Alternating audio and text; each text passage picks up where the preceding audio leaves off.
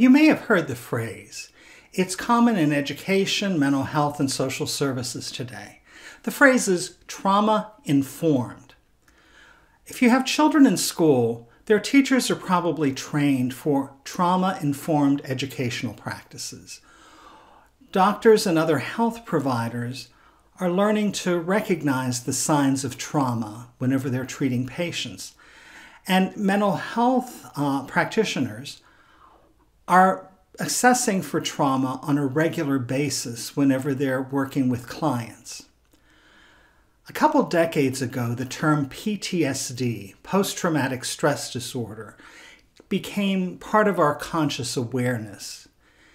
PTSD was first talked about in terms of veterans returning from war.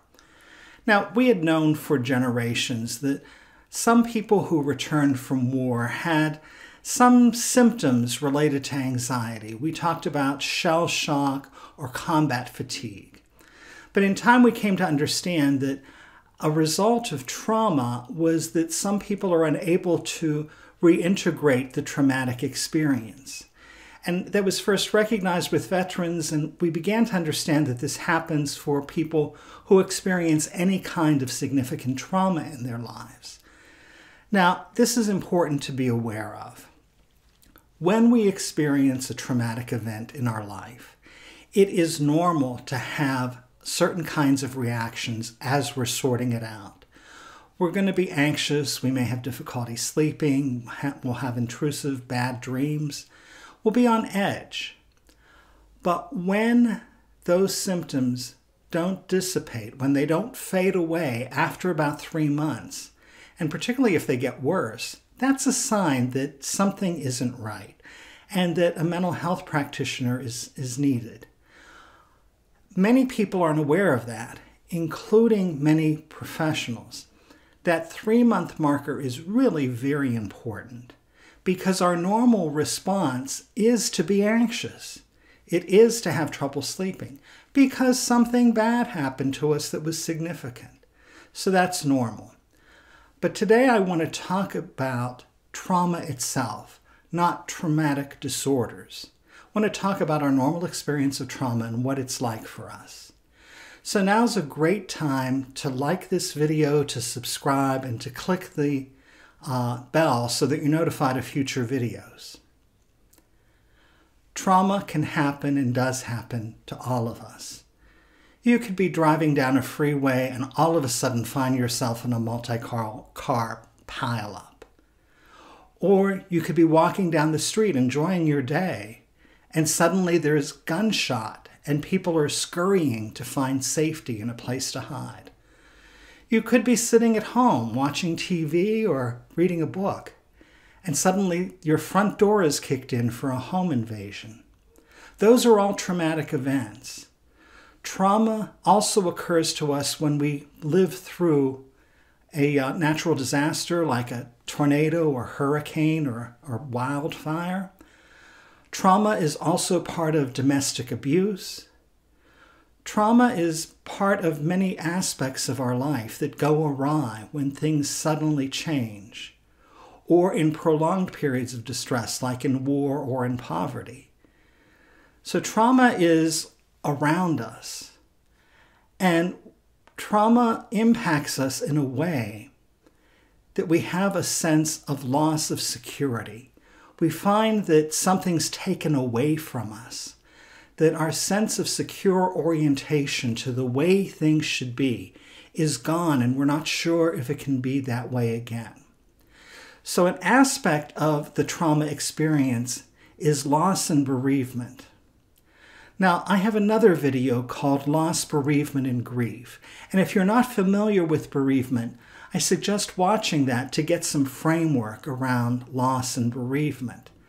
But as you watch that in relation to trauma, think about trauma rather than the death of a loved one. The process is sort of similar, although there are some unique features related to trauma, which I'm going to continue discussing. But in trauma, what we lose is that sense of security and normalcy in life. And we're not sure that we'll ever get it back. We typically think of trauma as something happening to an individual, and it does. But trauma also happens to groups, to communities, and even to a country. For example, 20 years ago on September 11th, planes flew into the World Trade Center, the Pentagon, and another one was downed in Somerset County, Pennsylvania. September 11th was a traumatic event. It wasn't just traumatic to the people in New York City or in Washington or the people on the airplane, Flight 93. No, it was traumatic for the country and for people around the world. It shocked us. We weren't sure if life would be the same again. Traumatic events happen at other times that impact communities. When the mass shooting happened at Sandy Hook Elementary School, parents around the country weren't sure that their children could ever be safe again in their schools. When the mass shooting happened at the Pulse nightclub in Orlando, Florida, LGBTQ people around the country were on heightened awareness because it was clear that simply being out and about and living your life wasn't safe. Anytime a police officer shoots and kills an unarmed black man in the United States, that trauma impacts the entire African American community. Trauma is individual and it's communal. It's both. And today we live with a high sense of trauma because of the things that are happening to us. In addition to being individual and communal, trauma is transmitted from one generation to another. We know this based on neurological research. Among Native American people, there are neurological changes that happen because of trauma. The traumatic event happened generations ago with genocide and forced removal. But Native American people carry markers of that trauma and the related mental health issues to trauma.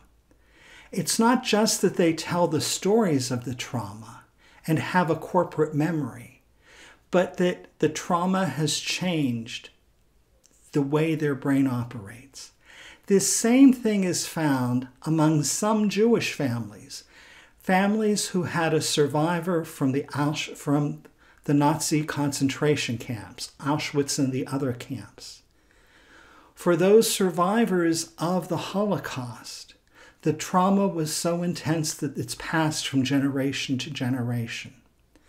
So trauma impacts us communally, and it also is transmitted from generation to generation. So how do we live with that trauma? And trauma is happening all around us, traumatic events. I think part of what we need to do is recognize that the trauma is present, that it's there, and that we need to move through it. Trauma needs to be recognized in order for us to grasp where a solution will be for us. And we don't recognize it. We don't admit it's there. Instead, we pull back and try to deaden the feelings that we have because of trauma. We shrink into our own cocoons, as it were. Sometimes people do that through drinking and drugs and other substances. Other times it's through binge watching TV or playing video games excessively. All of these things pull us out of reality and interaction with other people, so that it creates a sense that we're somehow safe and secure in our own little world, while everything else out around us goes on. But it's important for us to be able to engage in our world, to have a life, to be free and focused. And one of the things that prevents that is the level of trauma in society. I believe that trauma is one of those issues in the United States today that we just ignore and don't talk about because we're afraid of it. But it's having a huge impact on us. It's impacting our children in their schools. It's impacting our relationships. It's impacting our interactions with others. Trauma is a significant issue for us. I live in the city of Atlanta in the state of Georgia in the United States. My neighborhood is a great neighborhood. I like where I live. My neighbors are friendly with each other. We get along well. We watch after each other. You know, we've had community parties and other kinds of social interaction. It's a great place to be. And in many ways, it's unusual because of the closeness that neighbors have with each other. Yet, at the same time, I know that once or twice a month, I will hear gunshot fired in my neighborhood. Well, it may not be my immediate neighborhood. It may be from the neighborhood over or from the major road that runs near our neighborhood. But I hear gunshot living in Atlanta, and many people do living in major cities in the United States. Most people simply ignore when gunshot happens. That's part of our desensitization to it and desensitization to trauma. But let's be honest. We shouldn't be hearing gunshot. I shouldn't be hearing gunshot in a nice neighborhood that's friendly and where people get along. That just doesn't fit. That's part of the trauma that we live with. My spiritual practice is very helpful for me in dealing with the traumatic incidents that happen around me.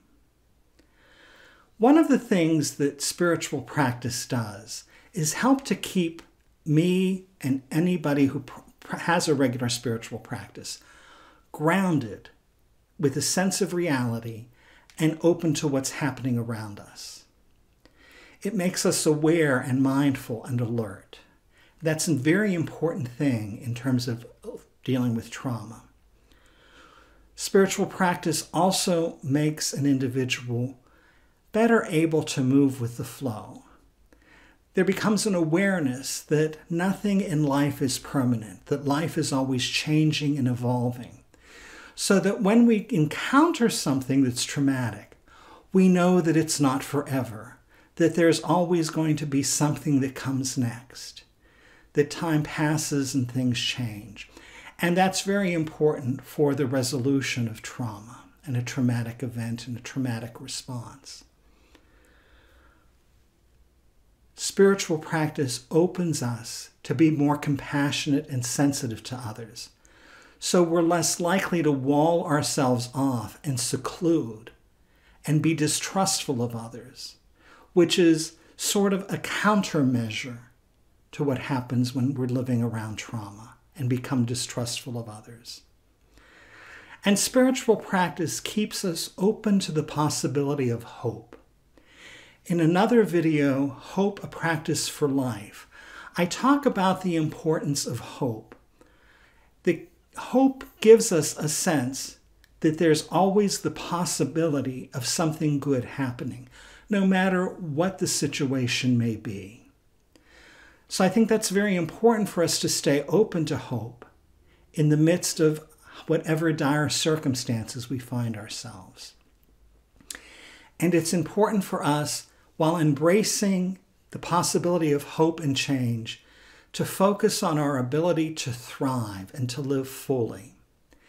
In the video Pandemic Living, Spirituality, Change, and Thriving, I talk about change and thriving no matter what the circumstance may be. The need for our creativity to have a spirit that's open. And all of these things work as countermeasures to the experience of trauma. Fundamentally, I think our biggest problem around trauma is that we don't recognize it and talk about it. Remember my mentioning September 11th.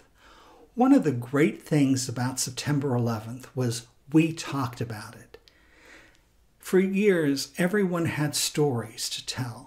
Where were you on September 11th? What were you doing when the Twin Towers fell? And it was in the process of telling those stories that we were able to express the horror, the tension, the unreality of that trauma. We're not always able to do that among other issues. For instance, when it comes to mass shootings, we don't talk about that because when we do, we quickly move into political posturing over gun rights and gun ownership. Gun rights and gun ownership aren't about our experience of living in a society where guns have multiplied and what it means to live in a neighborhood where you hear gunshot. Talking about this is extremely important. And perhaps you're not sure how to talk about it, but you want to start engaging some of your friends, people that you care about. If you do, share this video with them and invite them to consider the role of trauma in their life and around them. And also leave some comments so we can have some discussion about trauma, so that this can be a place where we explore issues related to trauma. And of course, subscribe, like this video, click the bell, and know that I really appreciate your taking the time to watch and listen to this video, and to join me in coming to understand the impact of trauma in our society today. Thank you.